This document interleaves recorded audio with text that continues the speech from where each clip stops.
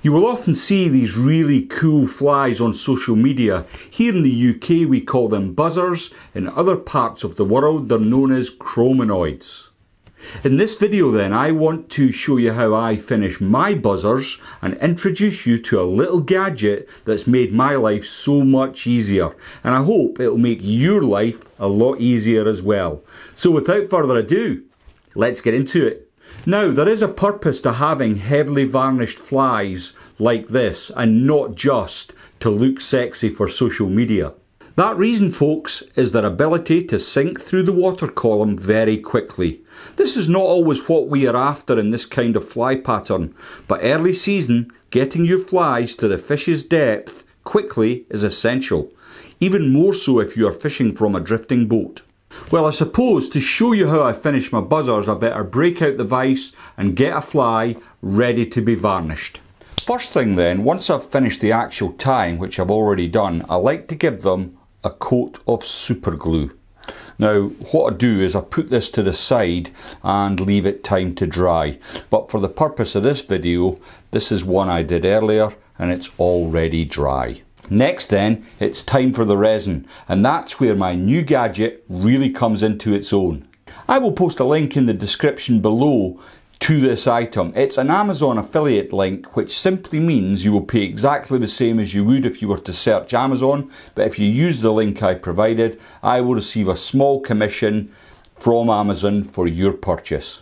What is it, I hear you ask? Well, let me tell you first why I wanted it. I tie a lot with UV resins, and I very often finish the heads of my flies with resin rather than super glue or varnish. Now, the problem I've had with most of the UV torches I've used in the past are numerous, as I have tried most things. Rechargeable, forgot to recharge the battery.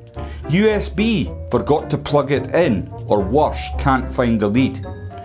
Battery, bought the wrong size or run out. Yes, I know, first world problems, but problems nonetheless. The answer, of course, is simple. A UV light that works direct from the mains at a price that's cheaper than most torches. For $16.99, this will never run out of batteries, and you won't have to remember to put your batteries on charge. It comes with a USB cord that plugs directly into the socket or plug adapter, just like your phone. It has a clip that you can attach to your desk or vise, whatever suits you, and you get instant UV light. Guys, the channel's been going for over 4 years now, and it is growing slowly. YouTube analytics tell me that 66.6% of folk that watch the channel are yet to subscribe. Subscribing really does help the channel grow. It signals to YouTube that you're enjoying the content I'm making, and it pushes it out to a wider audience, getting even more people involved in fly tying and fly fishing. Subscribing is absolutely free, and you can unsubscribe at any time. So before you go today, please give that subscribe button a little tickle. I would really appreciate your support. Now, back to the video. Well, after the super glue's all nice and dry, I like to use Solaris Bone Dry. Now, I've used this for years actually, and I've found out of all the resins I've tried, this one cures the hardest, and it actually is non-tack. Whereas a lot of the other ones, they claim to be, but they're not. You put your finger over them, you get a big greasy, slimy mark on your buzzer, and that's not what we're trying to achieve here. We want the perfect, nice, shiny buzzer. Of course, one of the other things I love about the Solaris is the little brush it comes with. It's just really good for being very precise with your UV resin. You can, of course, just, other people use cocktail sticks, bodkin needles. I do have a specific bodkin needle that I keep to the side, just in case I've got to move any of the UV resin around. And I clean it up with a wire brush and a bit of flame from a lighter when required. So making anything decent does take a little bit of time. I think the effort's worthwhile, and this might not be any quicker than what you're currently doing. It may well be much quicker, but I just like it. So what I do is I'm using the UV resin to build my body.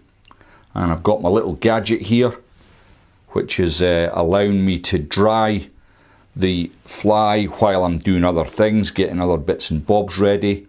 It might even be that I'm going to just add another coat of Solaris, which I am on this particular occasion, because what I want to do is give you the best profile with the buzzer. So we'll just switch the UV light off now. I'll just check the bottom's done actually. And all the time I've been wittering on, the UV light's been curing. And let's just run my finger over the top, and as you can see, it's still nice and shiny. So I'm not finished with the shaping of this fly. I want it to be a little bit thicker on the top. So this time when I come in with my UV resin, what I want to do is concentrate on this top end where the buzzer itself, sorry, the thorax area of the buzzer is meeting the body. So I'm going to get quite a bit more UV resin onto that area,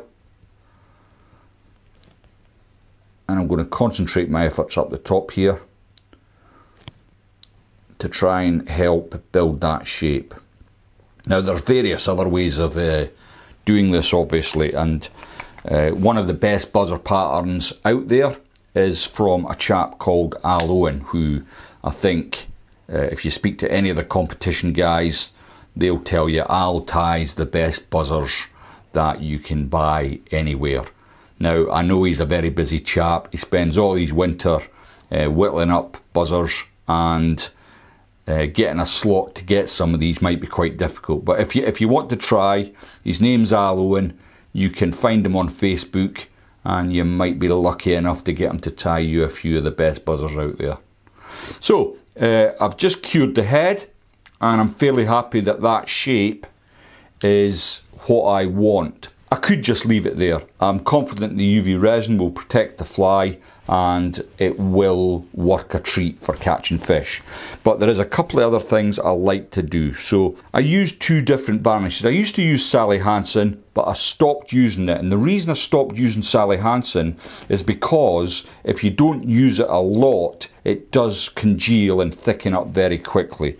So I've started to use the Uphaven varnishes. So the two I use are the Brush On Hard, which is one of my favourites, and on occasion I do like to use a UV reflective varnish, but for the purposes of this fly we're going to just use the plain varnish. Now this comes with a not so thin brush, and what I've done and what I do with all these sort of things that I buy is I get some nail polish remover, clean the brush up, and then I trim it to a nice point like this. And what I want to do is just finish my fly with a very thin layer of varnish. If you're happy enough and you tie a lot of flies using Sally Hansen, then that's something I did for years and it worked fine enough.